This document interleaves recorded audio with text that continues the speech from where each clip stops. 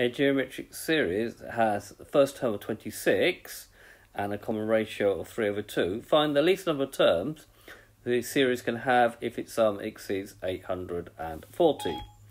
So we've got A is equal to 26, R is 3/2, and we know that Sn will be equal to A, R to the n minus 1 over R minus 1. So this is the sum of the first n terms of a geometric series.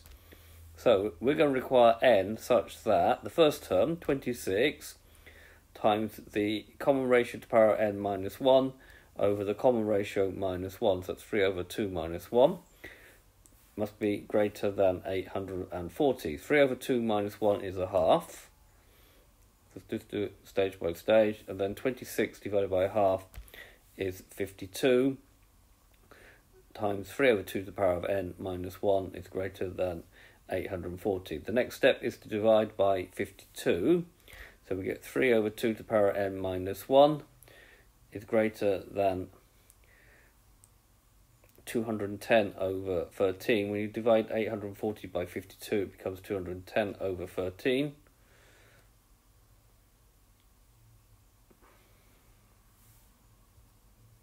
Right, now we have to add 1. So we now get 3/2 to the power of n is going to be, if we add 1 to 210 over 13, we're going to get 223 over 13.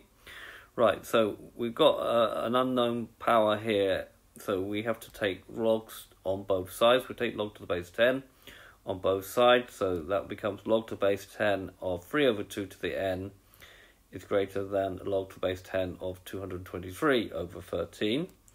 Try that out again. Now, as a rule of logarithms, it says that log to the base a of x to the r is r log a of x. So we get n log 10 to the base 10 of 3/2 is greater than log to the base 10 of 223 over 13. So we've got that n is greater than, because we now divide by this, log 10 of 223 over 13 divided by log to the base 10 of 3/2. Do check that we need this division here, this here is positive, because if it is, then the inequality sign would have to change. So n, if we work this out on your calculator, n is greater than 7.0097. Now we can't put down 7, we will actually have to go up to the next whole term, which is 8. Therefore, the final answer is 8 terms are needed for the sum to exceed 840. Okay, I hope you've understood, and I thank you very much for watching.